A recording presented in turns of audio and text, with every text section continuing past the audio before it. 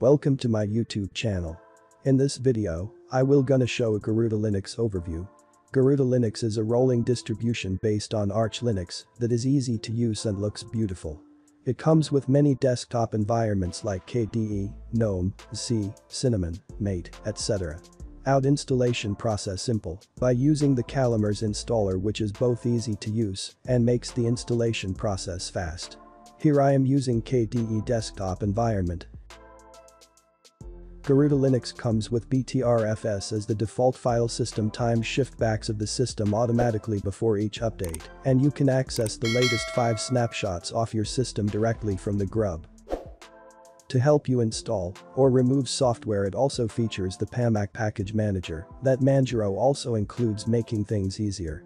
Arch user repository is enabled by default, and you also have the option to enable snap and flatpak support. In addition to all the basic things that make it easy for new Linux users.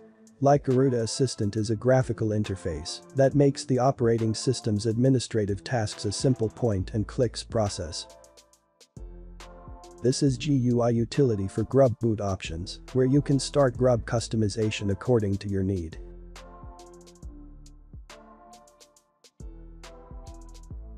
In the Garuda network, assistance and hotspot creation are also very easy using this GUI utility. Now, this is the next step for gaming to a new Linux user that goes to a game or apps that lets you install a bunch of tools and applications to help you start your gaming adventure quickly. These are the pre-installed application and utilities in the Garuda Linux.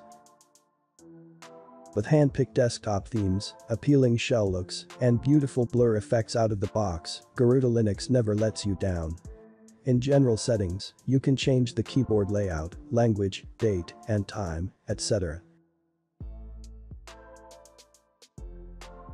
In the appearance section, you can change the feel and look if you want.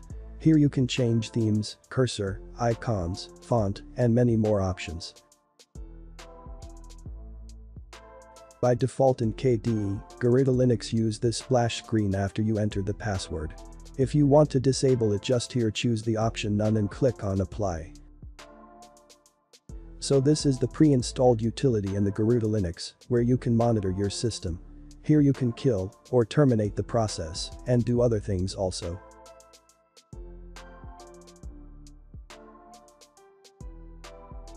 Garuda Linux is based on Arch, so it is using the PAMAC as package management.